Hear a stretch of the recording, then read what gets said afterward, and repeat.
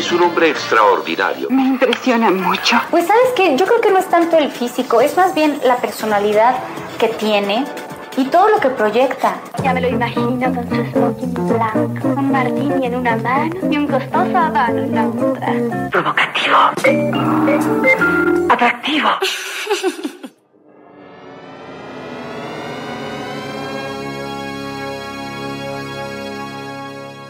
A new stereophonic sound spectacular.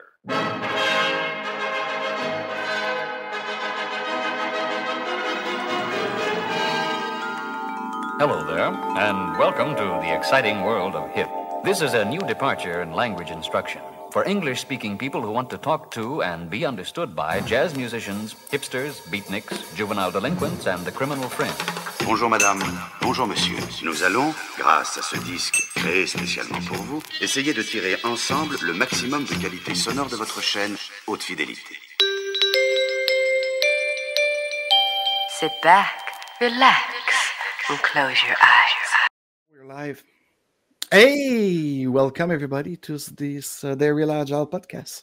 It's episode 57. Yes, live long and prosper. Hey, today I'm with Harold Shinsao. Did I get it right? Mostly. Ryan, it sounds like Ryan Erickson. So it's very nice to see you, gentlemen. And today we are here because of my folly. I brought you here because you're, I think, a great mind. I know Ryan more than Harold. So Harold, it's nice to finally really meet you almost in person. This virtual world. And I love our minds of what Daniel Mezick the other day at Agile Boston, he says like, he seems to tell me that I'm the one who started this Agile Renaissance. But it's not about me. It's not about even either one of you. But when I saw that video the week after my passage at Agile Renaissance to talk about Agile is the new waterfall, and probably this is this intelligent artificial, because for me it's still machine learning.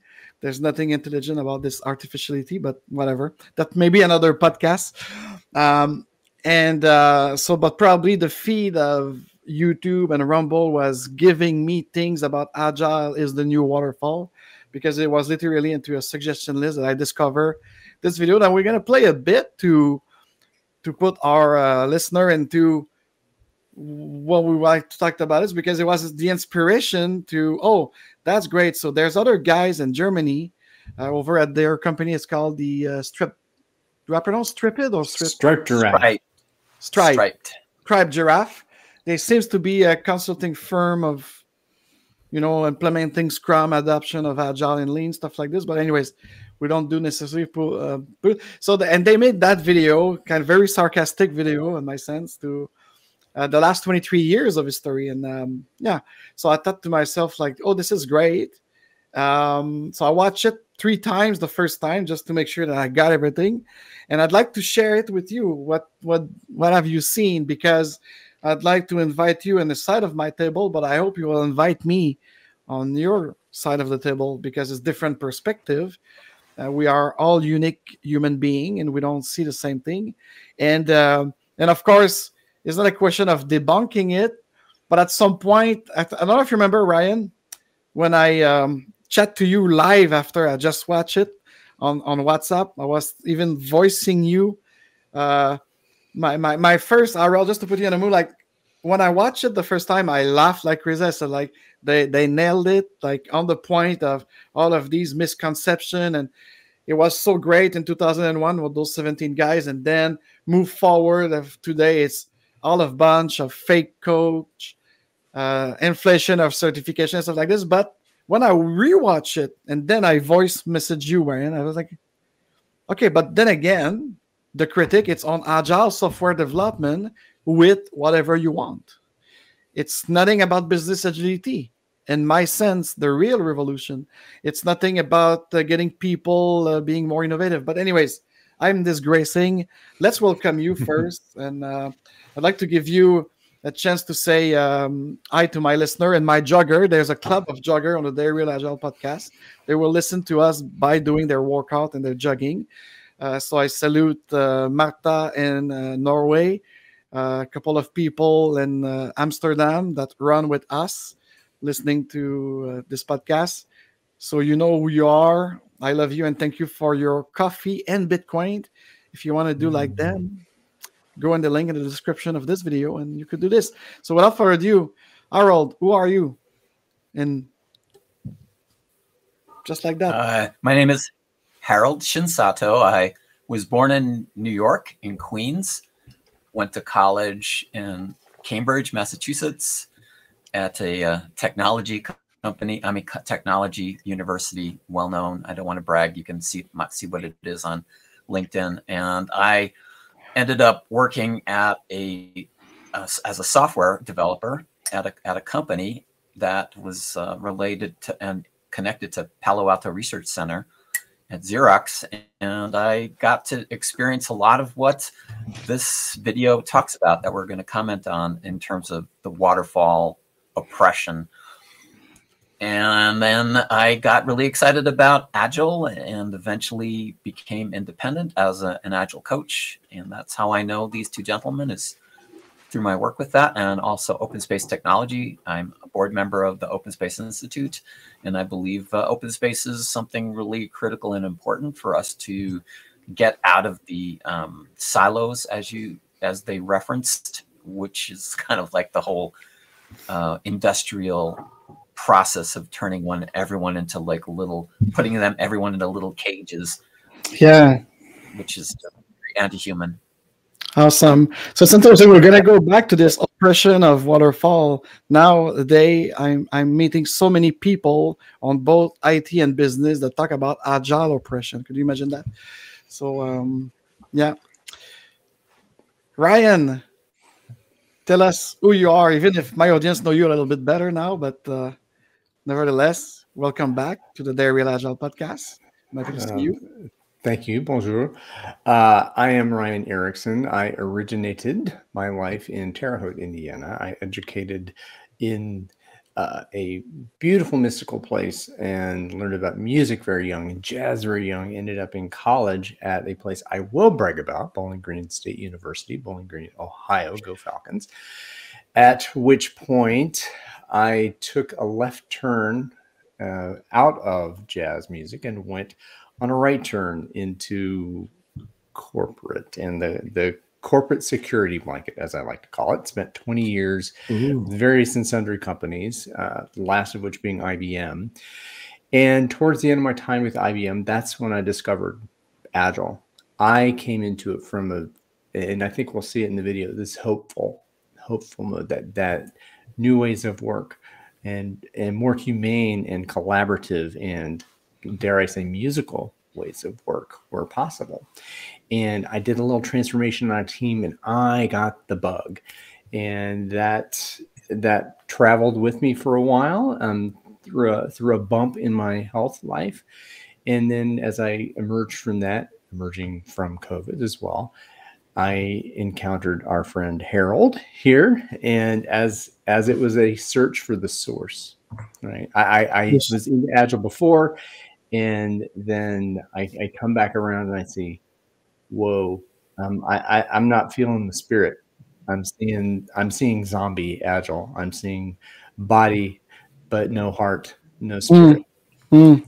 And so that kind of led me here. And I think we're all on the same page about the evils and inhumanity of imposition and the beauty of invitation and what that means. As I am also on the Open Space Institute board with Harold, I believe in the magic of open space and liberation of the human spirit as a result.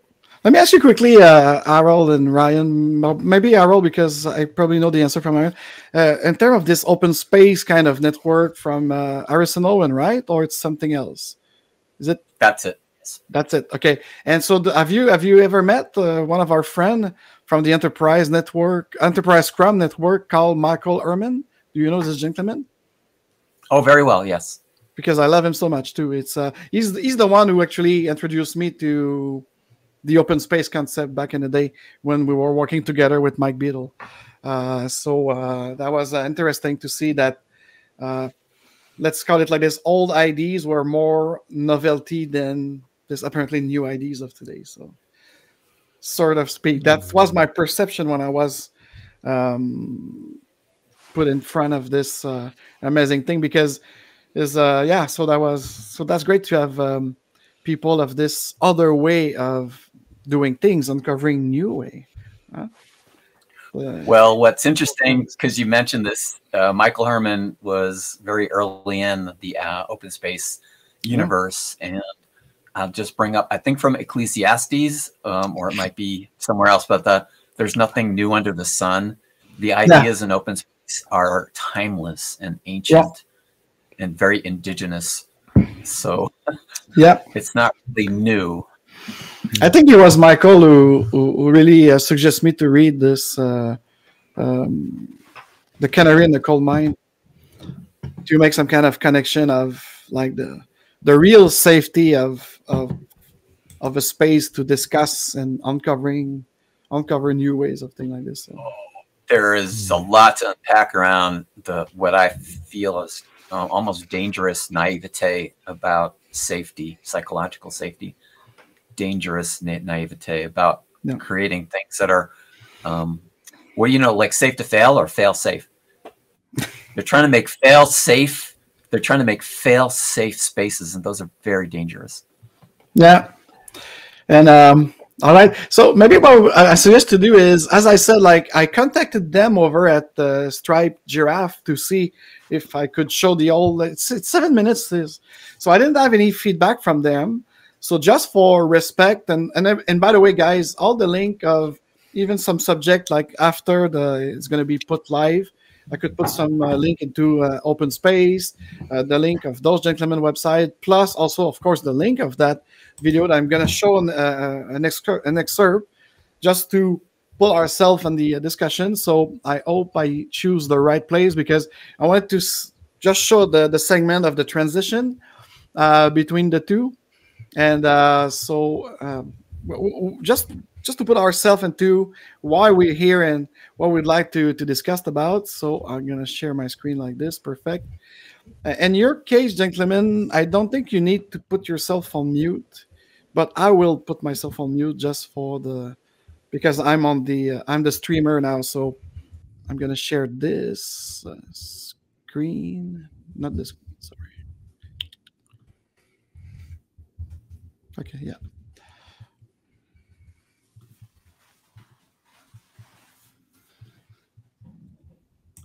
All right. There we go. Over following a plan. So we're going to go back to the beginning. Embrace the progress.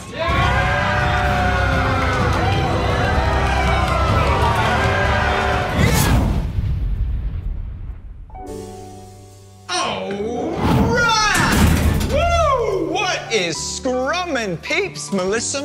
Mo, hey, Eric, the hair is perfect. Hey, let's evoke the spirit of Agile and stand up for our right to stand up. Thank God, finally we can stop doing and start talking about doing. Stand up. Stand up for your scrum. Linda, exactamundo. Now, come here. Before we begin, we're all gonna get on the same page here, you understand? When I say edge, you say aisle. Edge. Aisle. Edge. Aisle. Edge. Aisle. Edge. Aisle. Aisle. Now, tell me who is not as excited as I am to boost our efficiency by talking about efficiency. Yeah. Are you with me? So here we go. We're gonna break it down right now, real quick, all right? Now I am your certified Agile coach because do we not all want to be led, advised, and coached by people who have literally no obligation whatsoever to be trained in the actual field that they are coaching you in? Yeah! Oh my God, guys. I don't know if I have to laugh or cry about this. I mean, of course, we cannot show the entire video. So if you want to watch the 7 minutes, go in the description. I put the link for these guys. watch the entire one, and then come back to our conversation. We're gonna start having here unscripted. We're just so. I'm gonna cry because I resemble that guy. I resemble that guy. You wear a Scrum Master like him? No, but I mean, I resemble that guy. That the way of behaving. So, but not in this context. So we'll talk about. Really, I cannot imagine a purple squirrel jumping like this. But yes, I can actually. And you, Ira, what's your first reaction when you saw that piece of art? Oh, the beginning I really related to, because you have all these people in their little cubicles. Oh, you mean the real beginning? Separate. Yeah, the beginning of the yeah. Okay. Yeah, and like I started in the software world, and at the Xerox Palo Alto Research Center, they had beanbag chairs. There was such freedom. You mean back in the day? Yeah, in the 80s, when allegedly Steve Jobs stole stuff at Xerox. Yeah, so like the origins of the software field had a lot of freedom. Even though there was strong military connections to it, there was a lot of freedom, joy, play. Before Bill Gates got hammered in, and like there was a lot of hobbyists. No, that was not Bill Gates. That was Paul Allen. Come on, poor Bill Gates. No, I'm just kidding. Yeah. It's not Steve Jobs and Bill Gates. It's all the fault of Wozniak and Allen. Come on, they're the real evil, not the front guy. I'm just playing around a little bit, like just. Are you messing with me? I'm messing with you. I like it. Like, so yeah. So like this sense of freedom that then, as we really had to like try to produce something of value for the marketplace. That was like a transition we need, and then the groups were large. So when I was working at Xerox, we had large groups that were spanning the world. I mean, Japan, Germany. I mean, like it was in England. Like we had a lot of developers, so you had to find some way to organize it all. Yeah, and Waterfall was a way to organize, so it was actually an improvement in a way. But it doesn't really work. So, but now you're talking you're talking about the early 80s or the 80s. But Dr. Royce created for the Ministry of Defense. Oh, sorry, it's the Department of Defense. He created the IID, incremental iterative development, for complex computer programming of the Army. But he came up with this model of the waterfall. So he created both kind of system, Dr. Royce, back in 1971. And actually, you probably know that, you two guys, but I did use it with Daniel Mizik on the Agile Boston talk to show a great article from Uncle Bob, Robert C. Martin, at the University of St. Paul, who actually kind of, I don't know, he put in perspective this reality of these two creation. Actually, was it called waterfall back then? I think they were using another term. Nevertheless, it was like I think Royce waterfall was in the Royce paper. But yes, it goes back to World War I. Gantt, the Gantt chart guy. He was 1919, and that's where again that whole the way of organizing military forces in that way. Yeah. But that's kind of so funny, because a lot of people say, oh, we don't need the history of these things. Just, are you ready to deliver? Are you ready to make things happen? I've said yes, but why do we need system? Why are we systematically thinking in system? And I made it on purpose to talk systematically thinking in systems. Like, why are we so functionalist, or are we so utilitarian, or stuff like this? Because for me, when I started, like, it's two engineers actually who give me the book of Schreiber and Beadle, Agile Software Development with Scrum, and they tell us, forget about what the CIO told you to do and to be a project manager. You're going to be our Scrum Master, and period. So read that book and came up with something, and let's build a team. And we had a secret team, and this big kind of department at Soft Sim Technology back in the day. they were building software. But again, for me, it was just like, okay, so you want to deliver things faster with more flexibility. So that's the thing, because agile, it's adjective, right? It's not a name. I don't think they call it as a name, but so it is now. M. It is now, yeah. So and but again, who is that? That's the character Inigo Montoya from The Princess Bride. Yes. Who said, oh man, you've killed my father. Exactly. The guy says inconceivable. Oh, you're right. You keep using that word. I do not think I do not think it means what you think it means. Yeah, probably inspired by Dilbert a little bit there. Yeah, but so gentlemen, for me, when I saw this, I laughed. I was kind of happy. Other people start to want to is it denounce or aware, kind of awake people that we could do better as an agile community or Scrum community or whatever you want to call ourselves together. It's and it's really sad, because for me, 23 years later, and I remember last time I was in person with Mike Beadle in New York, and we catch it on video. Actually, I have it on my channel somewhere. He says, like, he was asked a question at the Business Agility Institute Summit. Don't you think Agile, it's a whole thing? Now it's 17 years old, blah, blah, blah, in 2018, I mean. And he says, like, right away answer, like, no, because the real revolution, it's business agility. To agilize everything. And agilizing everything is not like evangelista or whatever. He was thinking of transforming the experience, because at Enterprise Scrum, we were all about the experience.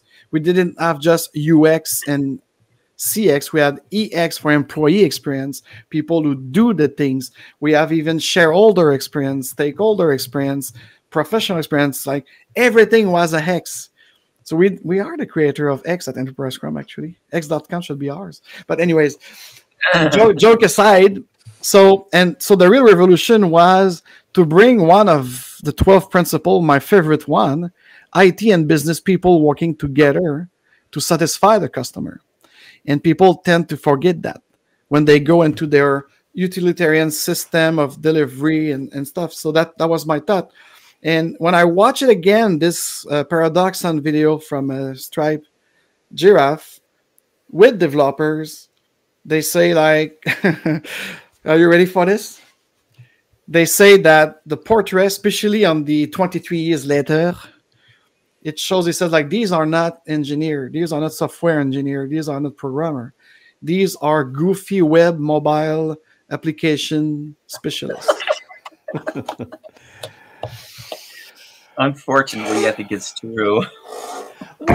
So the war within IT and developer is still there. And this is why in my last 10 years of trying to bring business agility into life with Enterprise Scrum or Scrum at Scale, what have you, was always the rebuttal from the business people. They say, like, they don't even agree on Agile and IT, and you want us to be Agile.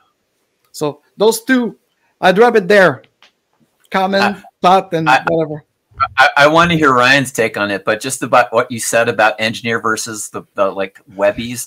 The webbies, yeah. Most of them seem like to be slacker webbies, but there was that one engineer that they showed at the end who solved the problem, right?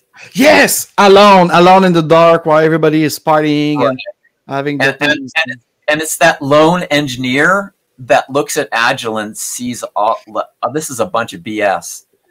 Yeah, but you know, there's a dialogue eventually I want to get to, because I think there's things to look at. Absolutely, we saw the same thing, Errol. Well, I think one thing that came up to me again, even in the back end of the discussion of what we're talking about now, the real developers, the engineers look at these pseudo developers. They aren't real developers, and God forget those touchy-feely goofball evangelists for Agile in the middle. And that, I think, that in-group, out-group stuff, I think that's the real problem with all this stuff. I think when in the very beginning of the video, it's like, do you even know what you're doing? Do you know what I'm doing? I mean, there's a level of communication that helps you go forward. And if you have respect for one another, and that you can be in ensemble with each other and do stuff that matters, and if you communicate honestly and effectively and with some tension, but tension with respect and conflict with respect, and that's when it happens. And that doesn't matter if, yes, you're an engineer, you have craft and art, you're fantastic, you have this business understanding, you have this ability to communicate and translate, we talk together. But I'm saying, but that happens, and again, I'll step back here in a moment, but this idea of having a small group with this really rich interaction, and this not this coach on the top, whatever on the bottom. So we really need to have a system or a framework or whatever you want to call it to make this interaction, communication, collaboration happen. Why are we human beings, these thinking monkeys, in need of framework? Because in French, framework, it's actually it's oh my god, I'm losing my it's cage. A canvas. It's not. Well, yeah, you become a cage because it's we call it a cadre. A cadre. It's when you put your certification. You see, I'm part of the problem. I've got my. That's the same. It's a signal. It's semiotics. How do you call where you put like the frame? The frame. Thank you. Framework. Exactly. So you call it framework. So there's a craftsmanship in English better than French, because French is only frame. Can you imagine that? You don't have the work. You just frame it. And you look at it and you wait that something happened. So that's why, and I could relate to it because I'm tricultural, French, Spanish, and English. And let me tell you one thing. In French, they get less of Agile. They are in need of this frame more. And I don't want, no intention to be racist here, guys. Sorry about this. I'm French anyway. So, but I mean, like, it's culturally probably with the language, because the word have a weight. And so when you think about it, because I'm always struggling and working within these Agile adoption, more in French, France and Quebec, no difference. Then when I elevate myself in United States, United Kingdom, in Australia, it seems better in the Anglo-Saxon type of thing. I'm not saying it's all perfect, because there's the same kind of struggling, but literally, and in Spanish, that's another story. I don't want to get there, but again, it's not about race. It's about language and culture that shape your mind with the words. Okay, so be careful in your comment. Don't call me a bigot or a racist because I just said that. No, not at all. Not at all. This whole question of frameworks is important, because even if you think of the cultural idea of a frame. Mm-hmm. It's a kind of rigid structure when you choose one, and compare and contrast the idea of a framework to the ideas of Christopher Alexander in architecture, of thinking of patterns and noticing the patterns in a context where they provide value, and that is a huge difference, because Scrum has some fragility because of its rigidity. And that ends up sometimes being detrimental to is that so? Do you really see or experience Scrum as a rigid type of system that create frameworks? Okay. Go. Harold, sure. Go ahead. Well, I mean, when we're talking about a frame, we're talking about a game, right? There's rules of the game, right? So it's a clear goal, clear rules and roles, way of tracking progress, and opt-in participation. 4-part game structure we talk about in Daniel's work, in Daniel Mezik's work, in all this stuff. And that it's okay to have rules and roles as long as you opt into them. And that if that structure, because without a structure, without a context, it is chaos. To try and self-organize and self-manage with no structure is asinine. And I think, so I want to get back to the rigidity thing. So, and I know, and we all know, tons of Scrum Masters who manage that framework in very different ways. and to treat it as much more of a human thing who gives space to the developers to manage those practices within that context and observe what happens in the context if it fits or doesn't fit the developers. I mean, and there's so many different ways. It's like jazz, man. It's like you have a tune, you got a melody, structure, chord changes in this. And then one person can play it like a march, another person can play it like a bossa nova, you can play it a duet, trio. I mean, this is and the jazz form, A, melody changes, structure, that's a form. You could say that's a framework, but there's infinite ways of navigating that framework to get the result that you want to get. The way I experience it since 1999, I don't want to brag about it, but when those two engineers and me the book of Schwaber and stuff and said, let's build this thing and let's try to do this with our software engineering. So, I mean, I never had in those last 23 years practicing Scrum. I could say that I onboard maybe 1,000 teams into it in different type of level, even using some kind of scale framework, for lack of a better word again. And that's why I was, since 2009, actually, I was picking Mike Beadle and this gang of Enterprise Scrum because I like the possibilities of ultimate configuration of the Scrum system. Because this is Mike Beadle who taught me that it's a system. And because we have both a background in physics, if we understand the substantial element of the interrelation and interaction, you could get it. So there's no for Mike and most of the gang in Chicago, there were no framework there. There was a system that you could actually make visual and create something. That's why Spotify, there's no such thing as a Spotify model. Spotify use Scrum. My guys from the Yelp, because I was a Scrum Master at Yelp in San Francisco, and two of the engineer and one designer, they built their own company when they moved into Austin, Texas, and they asked me, could you help us create our Scrum manage company? And even today, after $2 billion later and 6 years later, with the affiliation software and API, they are still the three guys and then the teams. That's it. There's no hierarchy. It's more a substantial hierarchy of architecture they do. So for me, when I hear all Scrum is rigid, well, if it is, it's probably a misunderstanding of this substantial hierarchy that could create those patterns you explained, I think, Harold, because pattern, it's more like a modus operandis of doing things and learning fast and changing things. It's not like the rule of the game. Oh, here's the rule of the game. Our team will be named this. I'm gonna need like playing rugby or playing football. European football, and so you will have a defense, an advanced player, and this and that. So, whoa! Now, if you do that, and if it's not flexible, it's not anymore Scrum in my sense. Well, I don't know. It's not a professional sport.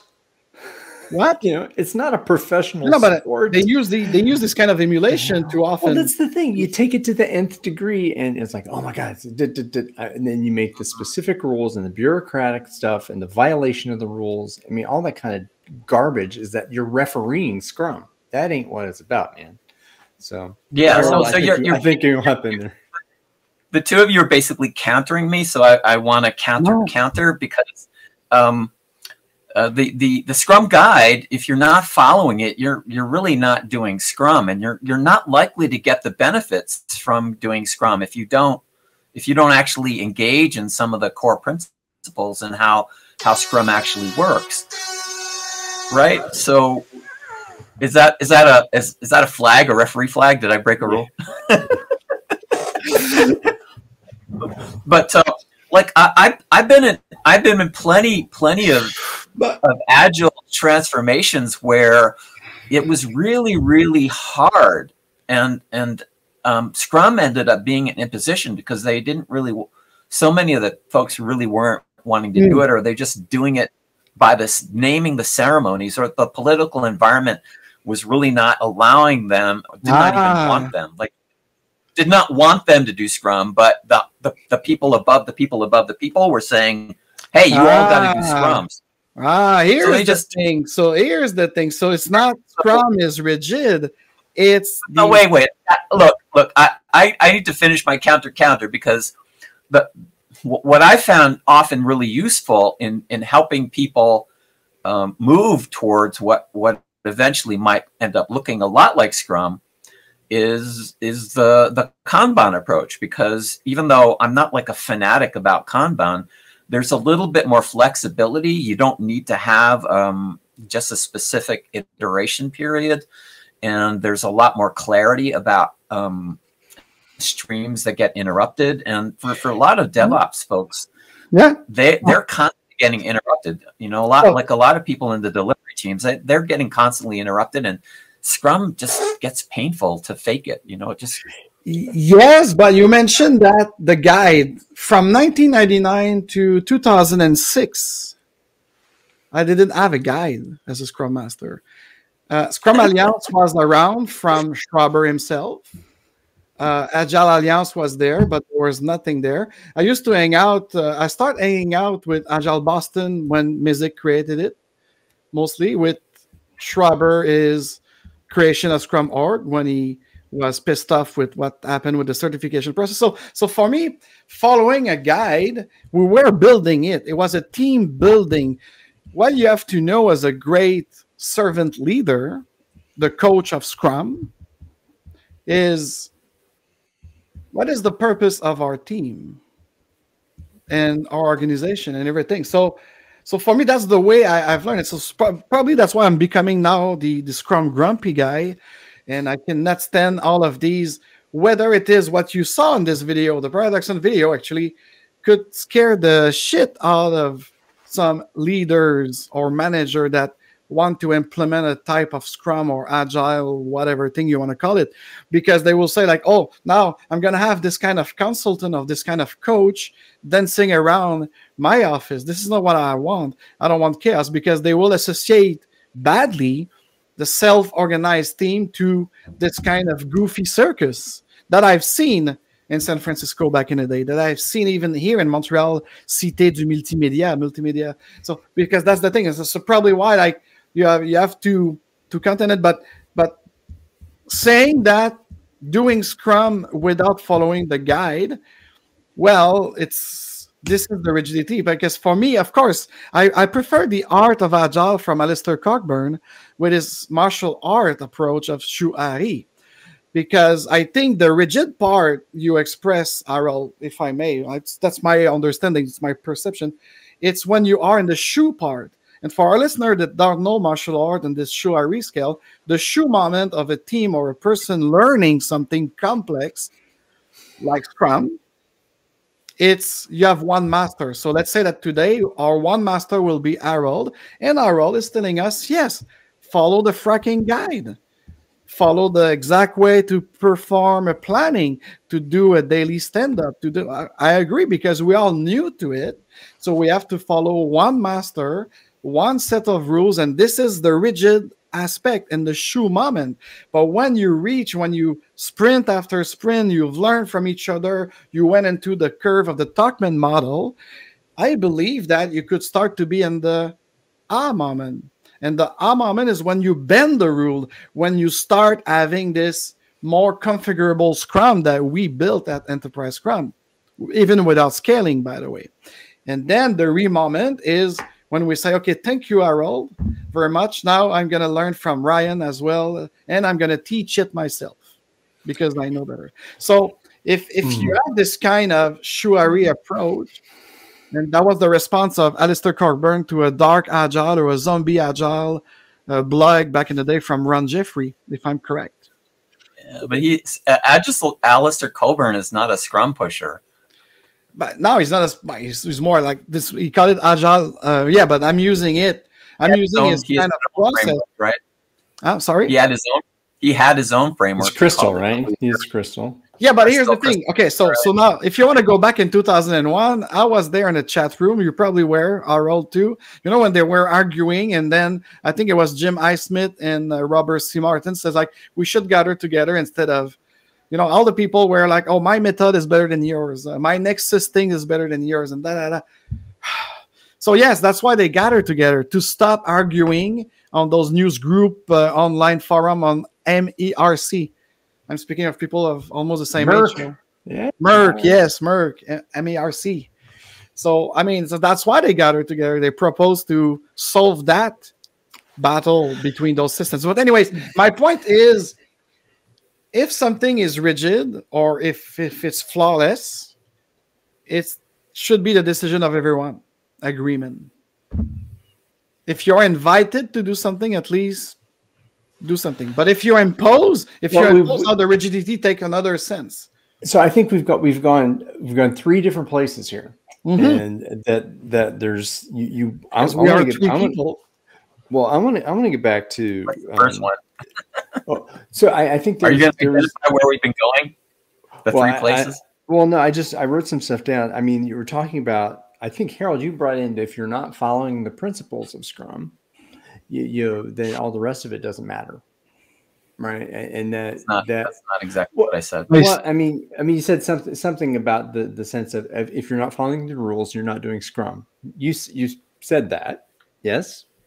I'm saying you're not likely going to get the benefits if you don't really follow the guide. You're not likely to get the benefits of it. Well, it's a true moment in my case.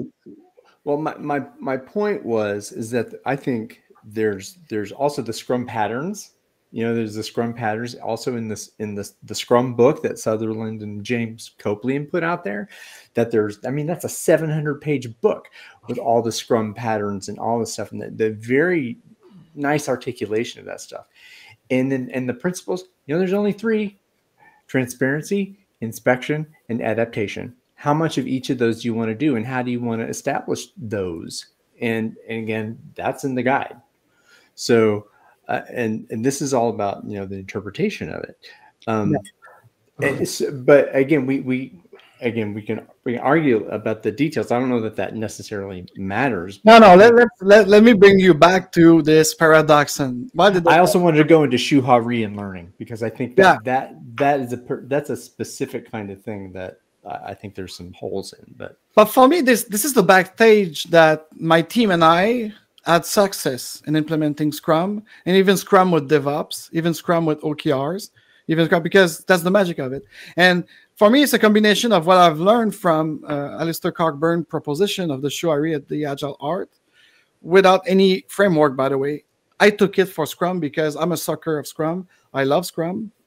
Okay. Because I think I understand the principle, and actually most of the Scrum coach that I know that perform and have great efficiency have all a background in science. Who else that? Not talking about engineering, not talking about whatever communication, be a great organizer. No.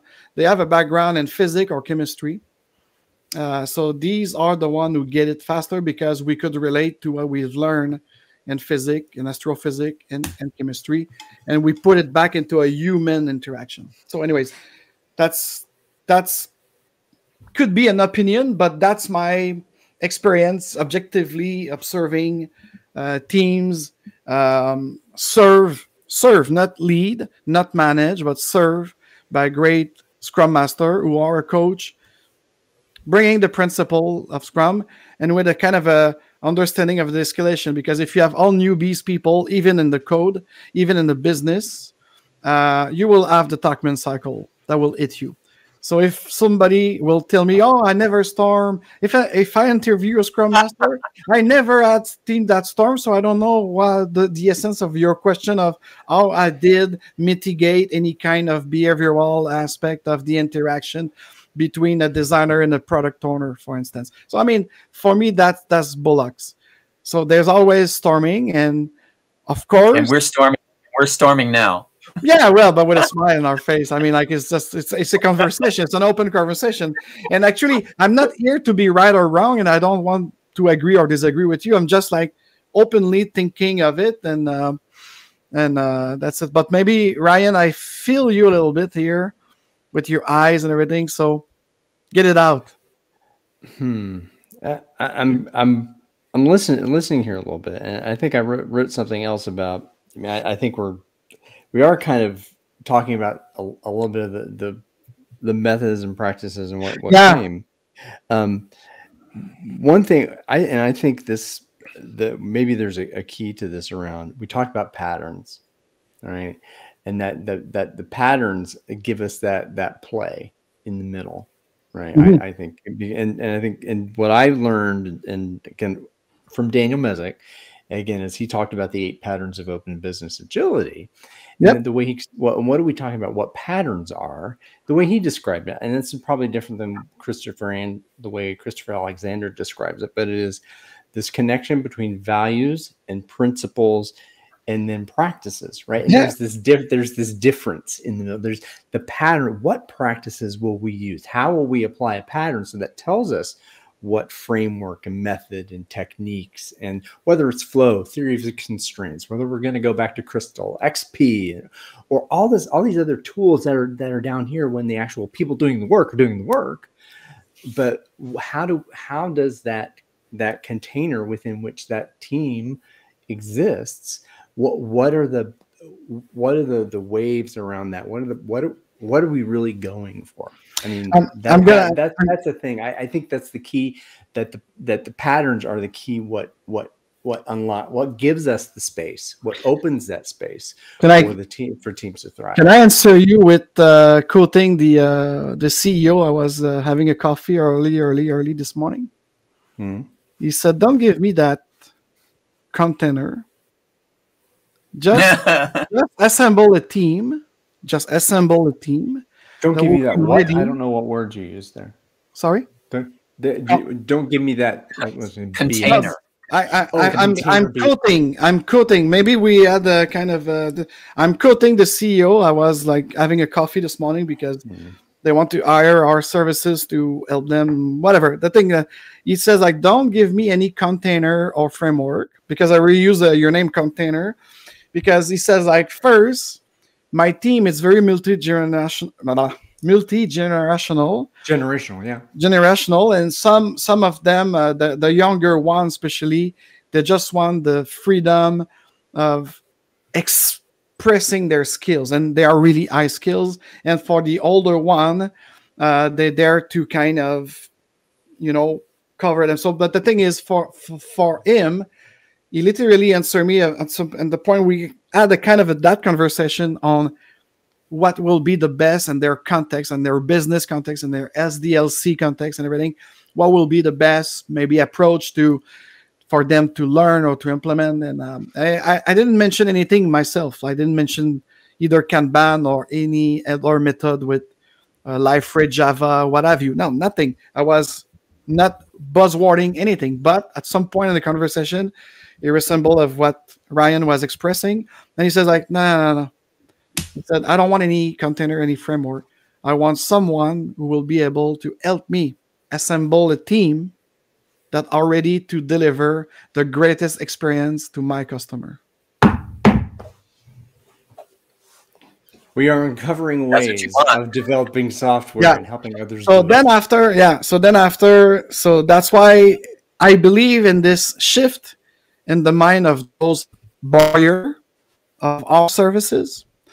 And yes, I agree completely with you what Christopher and Mizik are explaining. I think that from what I get from now, so the principle should inform the patterns. And I always seen it like this. For me, I'm not an evangelist. I'm not reciting you the 4 values and the 12 principles. But I do believe that this manifesto for agile software development could be adapted to the real revolution of business agility, and we could use those 16 items, values and principle, to inform what will be. Actually, they help us to make decision, and it's not a one size fit all here. So you cannot but if when people ask, do we need the lean agile intelligence software to do the maturity assessment of an organization? No, you don't. You just I've got a card gameplay. I distribute those cards. Every card have a principle. Okay. They have to read the principle. They have to tell me what they understand from that principle, because we could have different point of view of it. And do you do it with your team? And if not, why not? Oh, so this is when they say like, oh, that's right. If I understand it better with Harold, we'll be able to make a better decision that will become maybe a pattern of doing the things together in our work. It's all about work. It's all about business. It's all about revenue and making money at the end of the day also. So, I mean, we have to be frank about it. So when we see on LinkedIn or those guys that strip a giraffe, they have a survey, by the way. Have you done the survey? Because at the end of the video, they invite us to go to a survey. It's a 20-minute survey. I will do it, but I wanted to do it before our podcast today, but to put on test. So if we go back to this sparks from these guys with this Agile Paradoxon, why do they think they use this word paradoxon or paradox? It's because I don't know if they play a German Greek roots. Is different than paradox. There's a nice paradox that's played out that I think is an interesting one, and I saw it, like you say, in this engineer versus lightweight people who just want to talk about the process and not actually do anything, work and get anything done. And like when you tied this to business agility, this is something I feel a lot of passion about, because I don't think people really are tuned in to some of the core idea, the truth around what is valuable.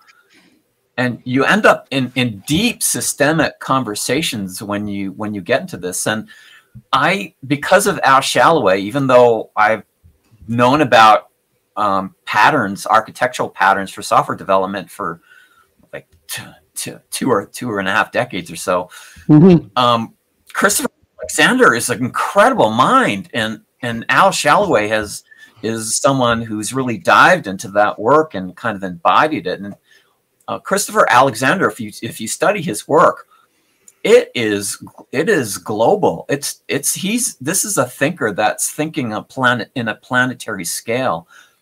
And I think a lot of young people are thinking about this, and a lot of the elders have thought about the issues for a long time, and they don't agree. And it's coming to a place of catastrophic disagreement. And the thing that I think is like really important about this is that there's a concept of religion that I think is dangerous and not necessarily helpful, because what religion ideally could be or should be or has been, I believe, in the past, has been a way for our culture, our community, to center and agree systemically on what's important, what's valuable, so that they can then cooperate. And when people just dismiss that for what I believe is what I call the religion of fundamentalist materialism, or some people call it scientism, you don't get that connect. And it needs to be an emotional one. And I would say that it's a false religion that is being portrayed. The real religion, I felt like there was a religion in Agile which I still feel in my heart, of we're going to value people over the process. I mean, there's like a deeply emotional resonance for me in that I believe is important. But, you know, what good is it if we're going to value people if we're not producing anything? Exactly, Harold. And also the fact that we have to be careful, because value, is it ethic or is it not ethic? There's a moral aspect. If it's a moral aspect, it could become a spiritual, religious things. And just to be really clear on the use of this German guy of Paradoxon, here you go on the screen. I don't know if you see it. So paradoxon is the Greek root for contrary, a contrary opinion. And it's from para, distinct from, and doxa, la doxa. So that's probably their intent, these guys, is they Agile Paradoxon, they use the Greek roots, not the English or French word or German word. So it's really about, for them, it's a doxa. Because the tagline is from a revolution. No, it started as a revolution. So let's talk about Agile. So they are part of this Renaissance movement that I try to invite people in. See what I mean? So I want to go into the religion thing. You want to go into the religion thing? Oh my goodness! Still there. Oh man, really? Because kind of because Because culture war. Okay, and please remind me to go back to the revolution aspect after that. Okay. Well, I think it falls in there too. No, I'm sorry. I just want to stop the sharing screen. Go ahead, Ryan. So, I mean, we talked about such great stuff. Is that we're talking about the definition of value? What do you mean about value? We're talking about, and I think it's more financial value. What value? I think we're really talking about worth. What is this worth to you? And that goes deeper, I think, than value. But that's one thing, is that, and there's so that's another discussion about also. Let's make sure we're talking about the definitions of the words together. We have some kind of, at least a close understanding and agreement about what Agile means, and that. So that's starting. Well, let's try this, Ryan. So what is Agile for you means? Well, I don't particularly. No, but I would want to think about it. In what context are we talking about? Does it mean Agile practices? Yeah, of course, I know. Business agility. Blah, blah, blah, blah, blah. I think we need to go into value, because I've had conflict around this conversation with you, Ryan, before. And I believe we need to think about value the way we think about time and space, not as something that you can define, but that you can only continually discover. And when you try to break it into these little pieces, like, oh, this is worth, this is that, I don't believe is helpful. I think it's more helpful to think about value as something that people want, and that value ties deeply into theories around economics. Yep. And it definitely ties in, I believe, into religion. And what I like, something that helped me have a personal renaissance was a book that a high school teacher talked to me about, which was The Art of the Zen and the Art of Motorcycle Maintenance. Yeah. Because I grew up in this total quality, professionally, in this total quality management thing. Xerox was pushing this TQM crap, leadership through quality version, and like, well, what is it? And then you start going into deeply spiritual topics, because this is something I think I live by in the Tao Te Ching, which is the way, which they were saying at Xerox, the head of Xerox was saying, leadership through quality is the way. Well, the way that can be named is not the true way. I totally get you. If I may, totally in line with that. Once again, I'm sorry for the audio listener, but for those who are watching, I put on the screen again. There's 6 interpretation of the noun value from this dictionary. I think it's Oxford, and in English. So you see the value, a person's principle or standard of behavior. I believe that the 4 values of this Agile Software Manifesto, it's about proposing how do we change our standards of behavior to uncover this new ways of delivering the worth. Because like you open it, Ryan, with worth, yes, it's the worth of something compared to the price paid or asked for and this and that. But values is more like, and I like the fact that Harold mentioned about regard that something is held or an importance. What do you put importance? Having value is what we put importance in something. Well, or someone, even in someone, the interest of. We can talk about the 4 values, and if you want to go there. No, I don't want to go there. I don't want to go there because the purpose of it is not. But maybe, I don't know. But let's be. For me, I still have like a lot of questions about. Of course, we should ask these guys why did they do this, and they use the paradox, and that's why. But for me, I'd like to know more about you. Not let's stop sitting our late master or whatever. What about Ryan and Harold? What did you perceive? What kind of, you saw that 7-minute video that I shared with Ryan, and then I invited you here. That's already a kind of a frame, a rule of a game that we play a game together. So I just want to get back to you. I do the referee as a host now. So just get back to, so for me, I just want to see like your great minds, your great perspective. We are all different. And as Ryan knows, my device in French is together and different. Ensemble et différent. And this is what I praise a lot. This is one of my value, actually. This is my principal value. Okay?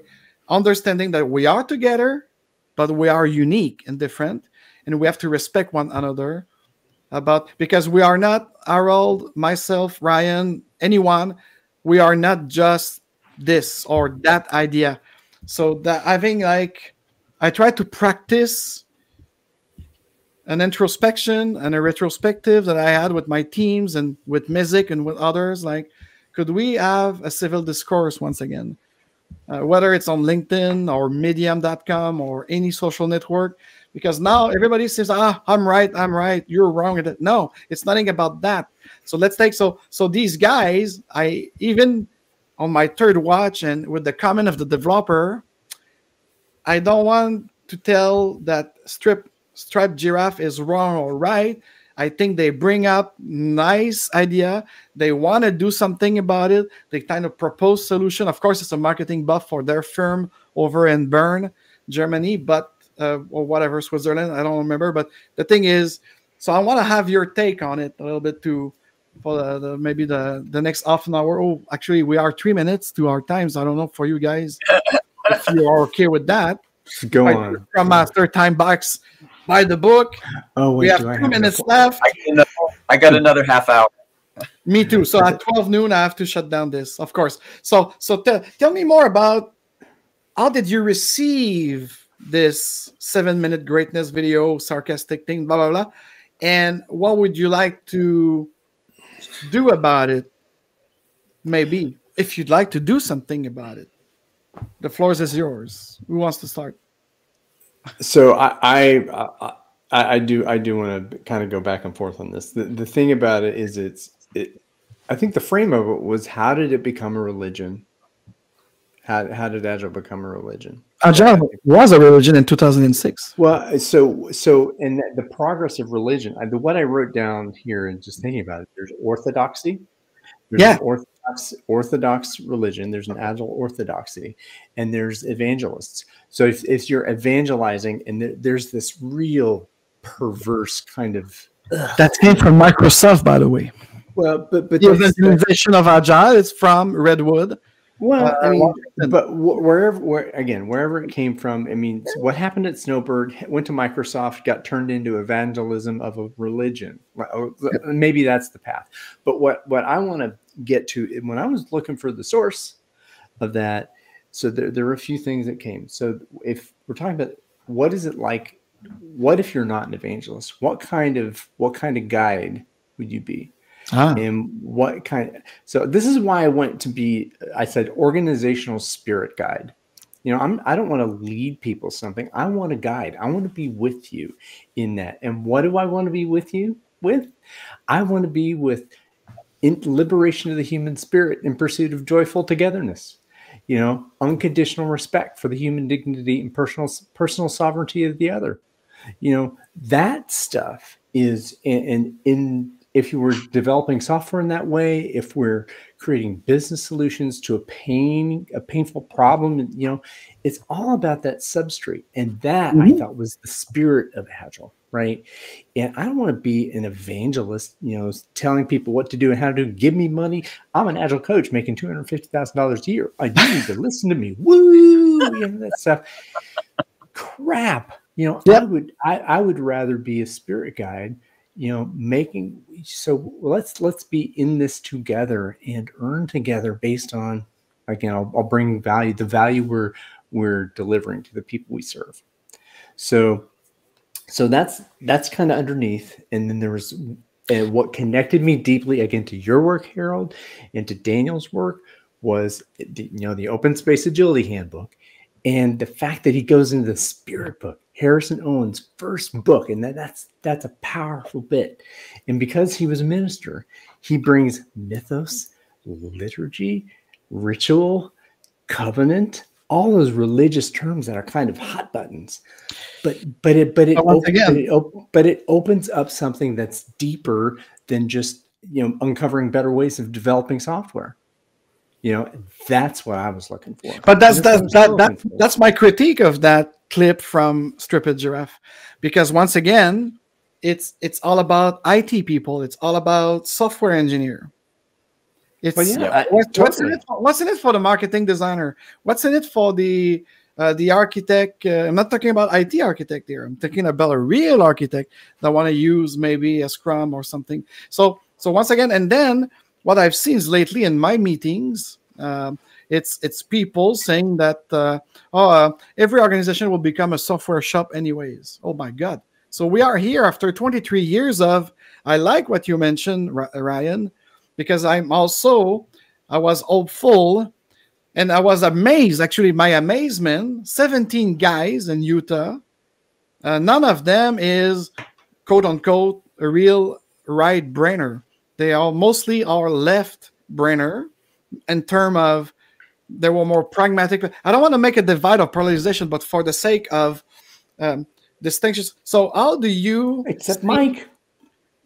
Except maybe others, even Martin Fowler, I think is. I'm not saying that they are strictly left or right brain, but they were the majority. Okay, the perception from the external. I'm not talking about my point of view. The perception they were all dudes, is 17 people, mostly engineer or consultant, really pragmatic, systemic people, came in with human value. Wow, that was my aha moment in February 2001 when I saw the outcome of this gathering. Because all of these OCM people, and for those who don't know OCM, it's organization change management people that try to stall our work of Agile, by the way. Just saying. Generally speaking, again, I'm not accusing every individual here.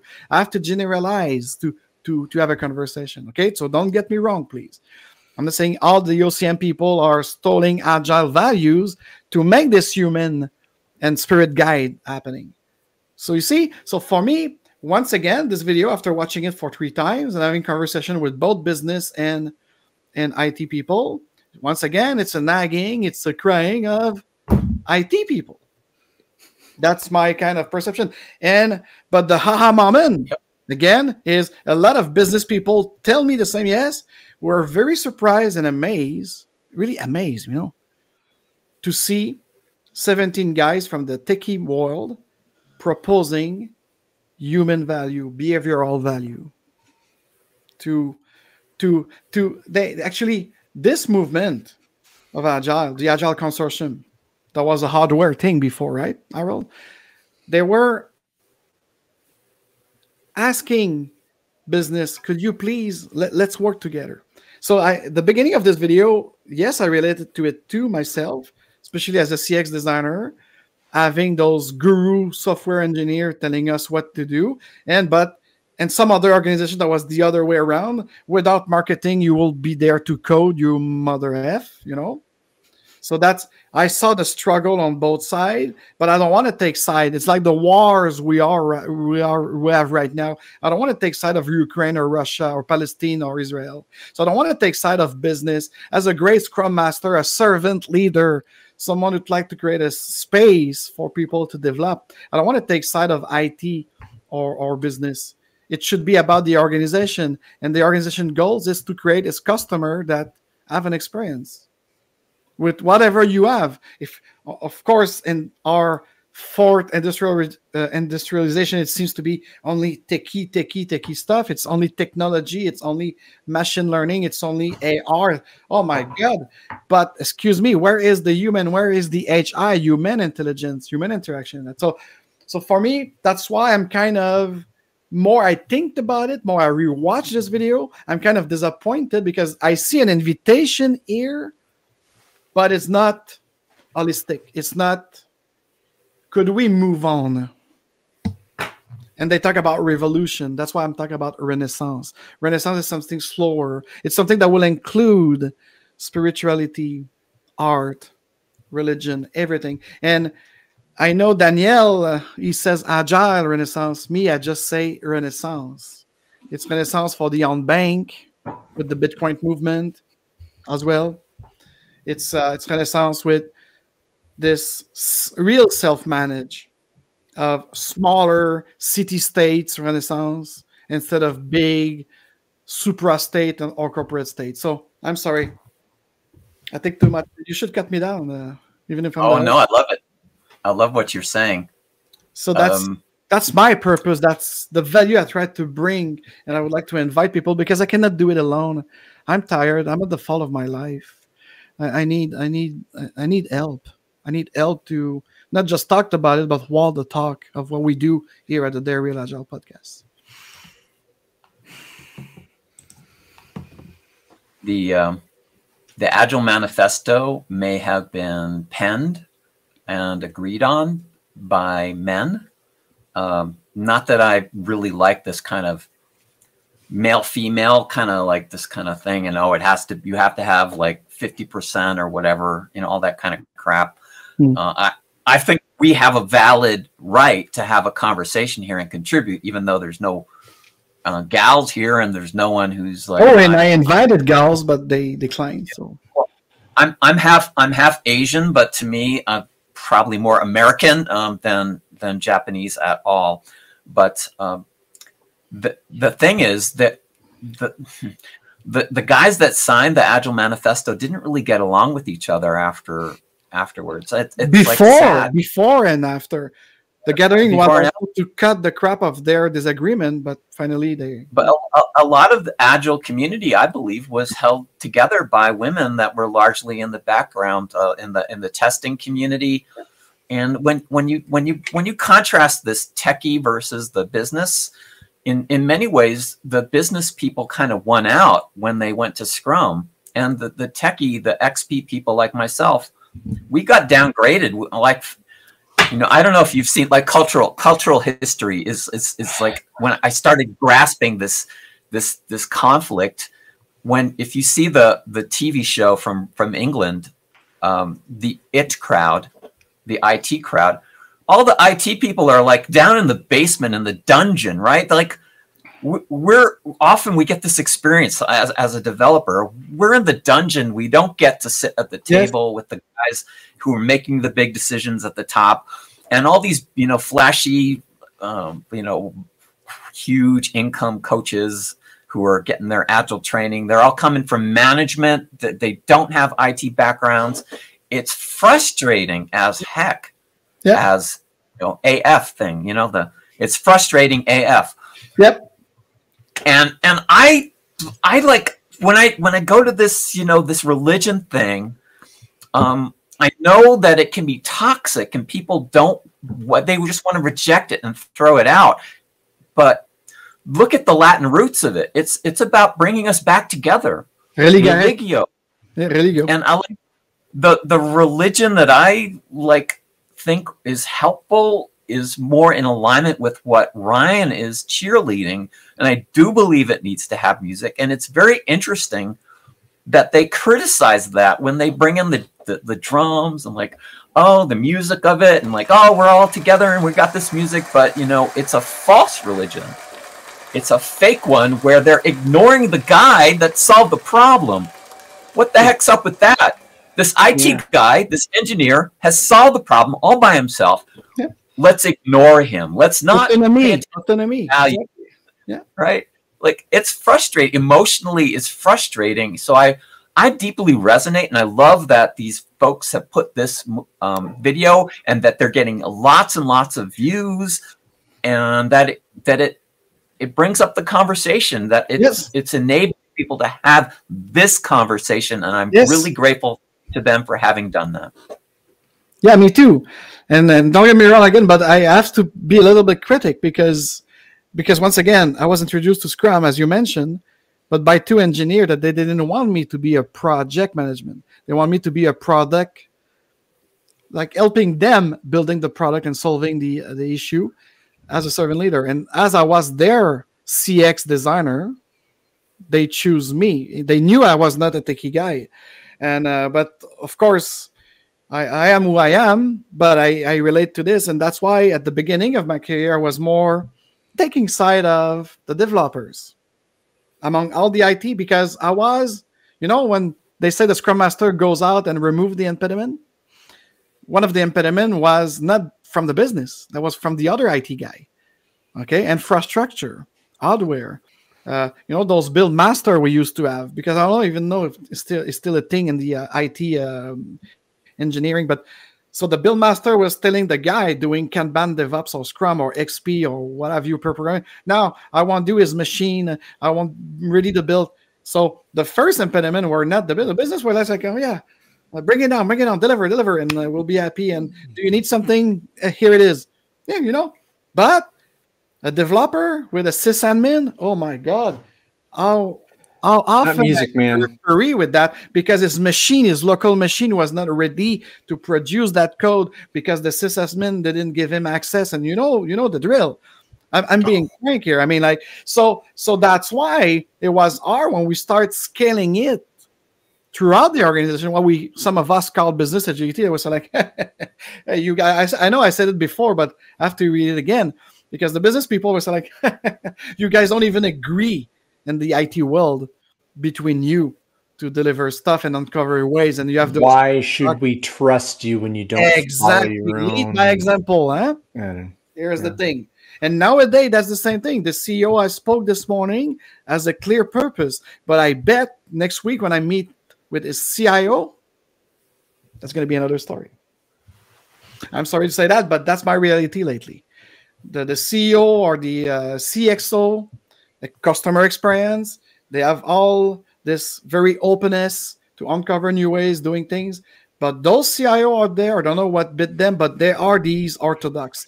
They are these, because I'm telling that the way they ask me question about all of those frameworks, and the way they ask questions is because they have the tyranny of framework. They want to go back to 2001 with these black tie and white suit of the Thomas Anderson software engineer. They don't want Neos. They want Thomas Anderson. For those who don't know Matrix, you get me? Okay, so they want the Thomas Anderson. They don't want the hacker, the guy, the autonomous guy that talk to the customer to understand the user using this application. No, they don't want this. They want control. They want the C2.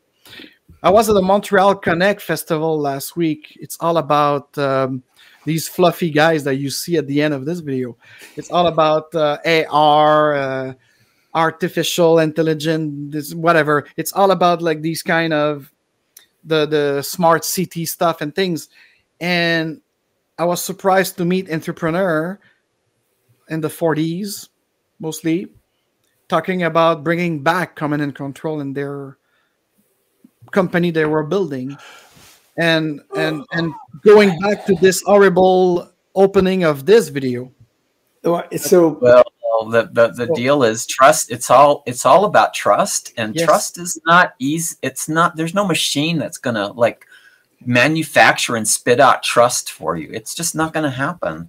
It requires being present, listening, caring about other people, caring about the systems that that support people, including our political machinery. And I'll name this. I believe one of the things that is destroying the planet and destroying all of us is what I think Daniel Mezek was talking about when he named the Agile Industrial Complex, which if you've listened to people in any sphere, they all have a different name for it, but it's the same industrial complex. It's the same evil machine that's just chewing up and spitting out for the sake of God knows what. Right? The squirrel wants to jump on the nut. So this is the thing. So this is the thing, right? When we talk, okay, let's just start with scaling. The idea of scaling, right? What are we scaling? Where did that come from? It was scaling. It was scaling the production of machines in factories via the industrialized management paradigm of the mechanist, materialist, ethos. Man, it's like, okay, let's manufacture software faster so we can get more of that. You know what doesn't scale? Human relationship. Mm-hmm. And when we try to do that, so when we try to turn that human relationship into a complicated, stable relationship that we can predict, humans aren't predictable. right? So to try and put that into to inculcate that in an organization and just say faster, faster, faster. IT, you got to go faster, faster, faster, faster. Treating IT like your production distribution line, your factory, and that's why I think so. Bringing all this stuff up through IT can only ever go this far because the CIO was trained in this maybe again, I don't know every CIO in the world. But most of them. But they're trained in this industrial age management paradigm of manufacturing, lean manufacturing. All this stuff is totally going the wrong way. There's also exactly. But there's another type of steering and management that exists out here that allows the living beings to communicate and create.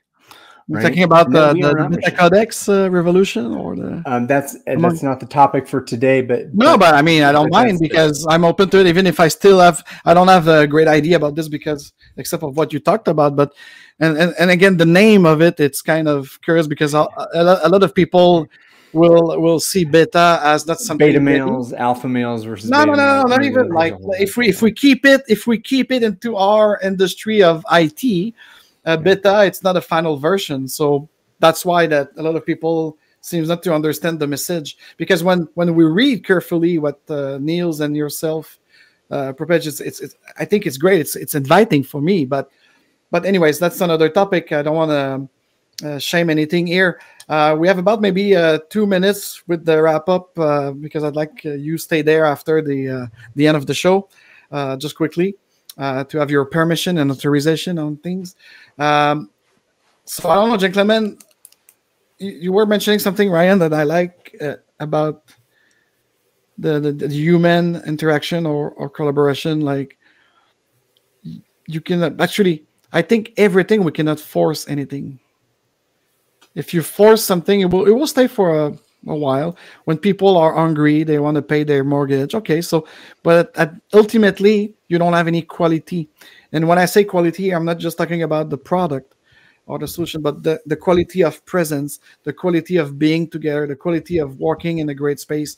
And now, could you imagine? Like now, we have so much distraction. The remote work problem. We have so many other distractions. And when I said the organization change management people are taking over the agile coach job. I'm talking about Canada. I don't know in the United States if you see the same, but here in Canada, we see it often. Now, we used to compete with other coaches or consultants in those agile implementation, but more the organization wants something greater for the employees. They don't because the CIO on the board, I'm a witness of it week after week. They are telling the rest of the C-level people, and this is where I hope Open Leadership Network will be more militant about the open path of business agility, because they don't understand. It's not just about agile. Give me a agile. No, it's also because those CIO and some other board member perceive agile as agile software management, and they will tell the CXO, the people in culture, the finance, the CFO, shut up, we know better. I've seen it in the United States and here, on both sides of the border right now. So that's probably one of the problems for the real revolution to happen as, For this renaissance that I love, because revolutions, they just like meet the new boss, same as the old boss. Yeah, but it's a revolution. We turn around and this, what's the name of the snake again? The snake read is on Ouroboros. Ouroboros, thank you. So we're just on the Ouroboros with a revolution. There's for this renaissance, I think I've read this book recently that explains so much of what we're dealing with this takeover of the military industrial complex through the consultants and OTM, which is this book by William Easterly called The Tyranny of Experts. And this book is very much focused on international development. Like how do we help developing nations develop? And The Tyranny of Experts, this guy, through lots of research and lots of study, shows that this idea that we can get and study and measure development and growth and GDP and all this other stuff, and ignore human rights has led to really, really horrible results that don't work. It corrupts the measurement methods of how we determine and measure what works. It corrupts everything. And this is why we need to look at the corruption that happened in Lean and the corruption that's happened in Agile. Because when I was taught Lean by Taiichi Ono, which he didn't call it Lean, just was Toyota Production Systems, it was two things, right? It was yes, continuous improvement, Kaizen, but the other pillar, the first pillar, was respect for people. Exactly. So not enough people talked about it, Harold. I'm glad you did here on the Real Agile podcast. A lot of people, they don't remember this respect as value aspect of it. But when you look at how the West has developed and become so productive, it's been because of human rights. It's because of individual rights that people are able to build their own space, build something and not have it just ripped away from them. And we just ignore that. And when we look at the human rights horrors, I mean, when we look at the horrors, just the nightmares, it's because they ignore that. And they often, unfortunately, it's been a huge imperialist move from the West, from the beginning, from the get-go, to claim that the white man's burden, we're helping all these people out. And what they're actually doing is just like taking all there's two books about it, because guilt it will get us nowhere. And again, I don't want to get into this thing, especially in the United States. It's very sensible right now, but for me, I grew up with a mother who taught me not just respect but acceptation of other. And I'm a real cosmopolitan, not a multiculturalist. I prefer cosmopolitanism over multiculturalism, because cosmos, this root is assemble again, a jazz assemble all together. And so, gentlemen, I think our time is up because we all have something to do. So please stay there. I'm going to do what I'm always closing my show with, and I'll get back to you in the backstage. So remember, I hope you like this, and remember who you really are. You are wonderful, you are powerful, and you are free to be whoever you wanted to be and to do whatever you wanted to do in respect of one another. Have an happy weekend, guys, and see you soon.